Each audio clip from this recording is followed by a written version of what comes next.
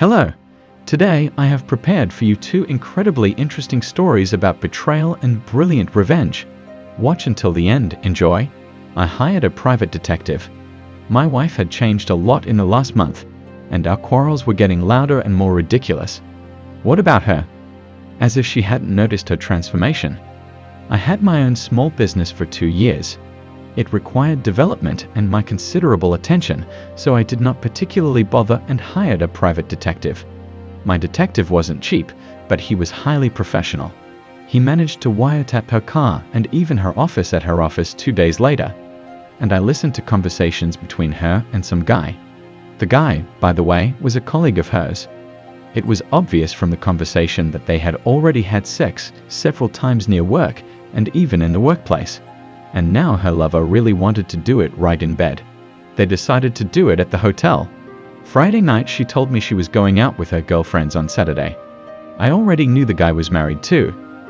I quickly contacted his wife. We met up. I told her what I knew and told her, if she wanted proof, she should come with me Saturday night. So we followed my wife, parked in the rental car outside the bar. Didn't have to wait long, my wife gets out, followed by her lover. He was already waiting for her at the bar. When we arrived, his wife was already crying. I tell her to be mad, not to cry.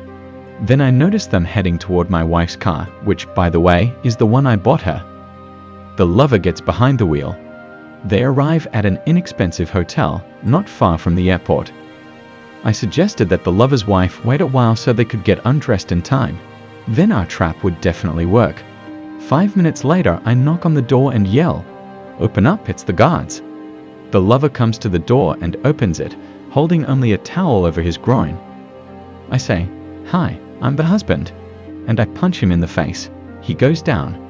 Then I take my wife's clothes and I drag him out of the room, actually take him outside lover and throw him in a snowdrift. It was winter, the month of January. His wife gets hysterical, hitting and kicking him. I go into the room again. My wife is sitting on the bed. She's shaking, mumbling, "You shouldn't have known." I got even angrier at these words. I also drag her out of the room and drag her to the parking lot. I record her on camera. She trembles and admits to everything she's done. I tell her no one will ever forgive her again. I quickly dial her dad's cell phone number. She screams, "No, no, no." After explaining herself to her father simply says that she disgusts him and hangs up. She lets out screams and moans. I tell her to get dressed and give her her clothes. She is trembling and shaking. I call a cab, put her in the car and send her to her own sister's house. I got into her car myself as if it were my own, which I had given her, and her lover and his wife drove away in some rented car. Then on Monday, I call her boss. After I told him about the actions of his 2 employees, and I told him that their continued presence in his company would force me to sue him since I have good connections in the bar and the courts. Nonsense, of course, but it worked. He fired them both. Then he packed up his wife's things and took her to her sister's house. It took her 2 more days before the shock passed. She calls me and I refuse to talk to her. This goes on for a few weeks or so. Then her sister calls and says she's lost her mind, has stopped talking to everyone. I advised her sister to call her medics. My wife ended up under observation at the psychiatric hospital. I got a call from the hospital, made a reluctant appointment, and was told before me that she had fully realized what she had done. And what I did shocked her to the point of complete insanity in the truest sense of the word.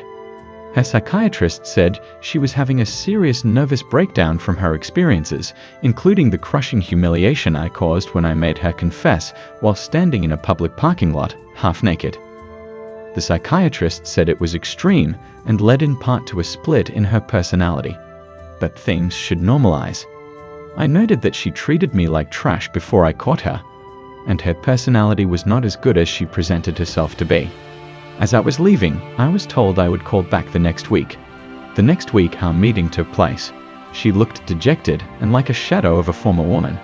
My wife used to be a figure skater with big shapes, but she had lost at least 50 pounds in a few weeks. She said she was trying to keep me from finding out about the affair and that she cheated because I was working too hard. I called bullshit on that. reminded her of her own words from when she was complaining about not having enough money, so I went into business to make a living for us.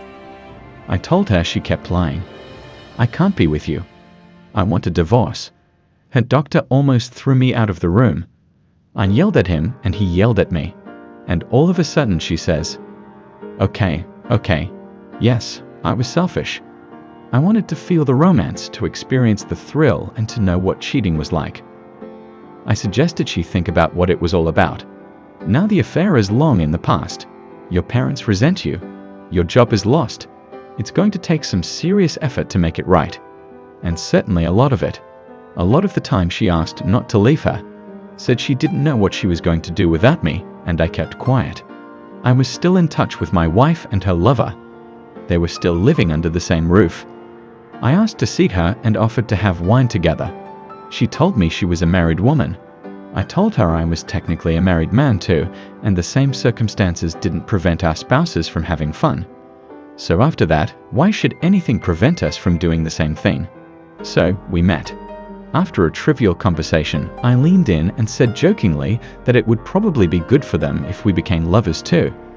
I expected a polite rebuff, but to my surprise she smiled and said, "Please don't take me to that Lassie hotel." We booked a very nice room and spent the next 3 days getting to know each other. And that went on for about 2 months, while I was thinking about what to do next. To be honest, the anger had subsided, and I thought about leaving everything as it was, but something kept bugging me, and I decided to get a divorce after all. And now 2 years have passed, and I am grateful to fate for this incident, because it was only now that I felt what real life is like, and I wish you the same. That's the story of the hero of our story. Write your opinion in the comments, and we'll move on to the second story. Second story. Perhaps someone has experienced similar situations as I have. My story is quite simple and at the same time full of unexpected events and climaxes. So, my name is Stanislav and I am 37 years old. I am quite successful in my field, running my own small business. I live in a small country house and do not deny myself anything. But this is now. And it all started with the fact that first I had to go the way of total meanness and betrayal. So, I'm 20 years old kid came to a strange city and was completely alone. Except that sometimes my parents helped me. I went to college by correspondence, and in order to rent a room, eat something, pay for my studies, and buy some clothes, I had to work very hard. I clearly decided that no matter what it cost me, I must achieve at least some results. After a long time I have a successful career, and in the next couple of years I was planning to buy a long-awaited apartment. I was pretty fed up with renting an apartment. I was very happy and proud of myself. Emotions were brimming over the edge. It seemed to me that life had just begun, and now everything would be fine. I dreamed about my beautiful wife, my children, and my own comfortable home. And at this happy moment for me, I just met my future wife, Maria, under very funny circumstances. On another lunch break, I came to my favorite coffee shop, where I was served by a new pretty waitress. She was a plain, ordinary girl, obviously from the provinces. Judging by her manner and speech, I knew it at once. Something flashed between us at the time. Her eyes literally drove me crazy after she took my order and after a while brought my dish. On the way to my table she stumbles and her tray with my lunch flies out of her hands. She starts frantically picking up the broken dishes. I mechanically rush over to help her. "Please forgive me, I'm so clumsy," she said in a half-whisper. "It was no big deal." "Don't worry about it," I replied. "Now I'm definitely going to get fired," the waitress muttered, barely holding back tears. At that moment, the administrator of the cafe ran up and started yelling at her employee. I began to defend her and say that it was me who had accidentally pushed her. But in my defense, the administrator replied that she saw perfectly well that it was she who dropped the tray and eventually fired her. And ever since then, without going into detail about what happened after she was fired, we got married and started living together. And things got great. I finally almost saved up for an apartment, made my wife happy with the news, and we started planning children. While I continued to work and pick up future dwellings. And this case, by the way, is not easy, I must say. Another piece of good news happened. Maria got pregnant. I was delighted when I learned about it and carried his wife in his arms all pregnancy. But all at once came to an end when I learned a terrible truth that almost made my eyes black. On that ominous day, I decided to give my wife a little surprise. At lunchtime, I came home with a bouquet of flowers and sweets. I went into the apartment. My wife was in the shower. I put the flowers in a vase, put the goodies in the fridge, and went into the room. I took my laptop to surf the internet, and it was already on. There I saw my wife's page on one of the social networks and an open dialogue with her best friend. And what I read there made me pale with horror and turned my whole life upside down. In that correspondence, my spouse openly calls me, to put it mildly, a loser from whom she will soon take away half of her real estate. And they were also jokingly discussing the fact that she is not pregnant by me. And as soon as I buy an apartment, she finally that will divorce and live a full life in the city to the envy of his relatives. I broke into a cold sweat and my heart raced. I wanted to scream from the pain. But at that moment, the water in the bathroom went silent.